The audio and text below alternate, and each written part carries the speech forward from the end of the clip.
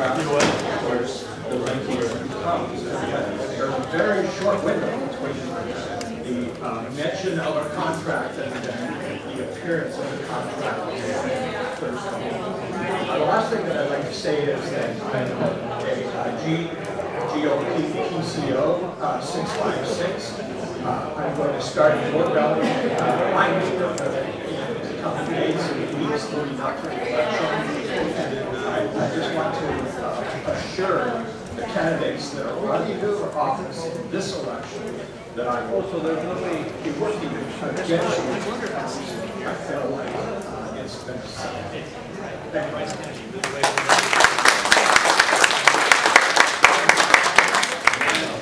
you. Good evening, I'm Richard Prince, visitor since 1969. I'm from Portland originally, graduated from the University of Portland, education, goodwill, like 2 years, and business. I'm up in Alaska, ran out of Vancouver here, and out of Anchorage, Alaska, and still have some more control over it, though I've sold shares of my business. I've never spoken to any of you. Excuse me, to that, I did speak on behalf of the fireworks day right here. I just met you then. I actually was very pleased to have met you. I find you a very fine gentleman. And I'll go saying I totally disagree. And I did work on your campaign.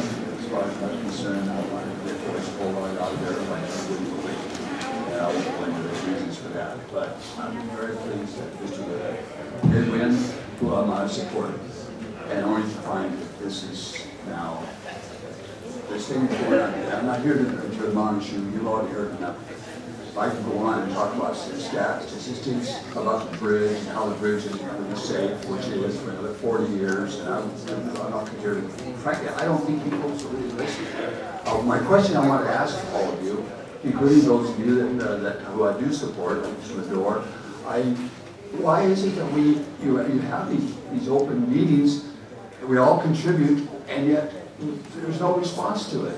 Mr. Levesque, you didn't respond to the recordings that the man had last week, talking about what you had said, and contrary to what you feel today. And then you have your two commissioners, who are Mr. Hanson and Smith, who support you right down the line. And now today we have Gavel Down Harris here, and she's, you know how she's going to support. I hope we're not going to have her do the vote. So my point in conclusion is that I'm disappointed in you folks have these meetings, but you're not listening to the people. If you are, you have questions yourself. You bring it up and you get money yourself. Well, so-and-so brought this up. So I hope to say hello to you again, Mr. Levesque, and I hope that, unfortunately, I'm not supporting you this time. And I am pleased that Ms. Harris is leaving. Thank you.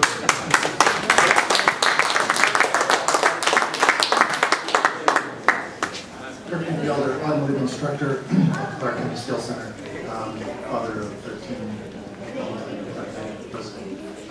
first off, I have to say it's something very wrong when an auto tech has to come and discuss integrity issues, which is what my concern is. There, we can talk about the wisdom of light rail and all that kind of stuff, but right now that's not what's important to me. It's the integrity. We promised to vote. Many of you are on board with the policy. And I talk with my students all the time about the importance of integrity and the consequences of positive integrity versus negative integrity. Right now, you've given us a lot to discuss, and I think you can see you kind of lit up the room or the community, kind of like a hornet's nest, and that's because people aren't happy with what happened, and I'm here to voice that support as well. It's about integrity. Thank you. Thank you. Mark?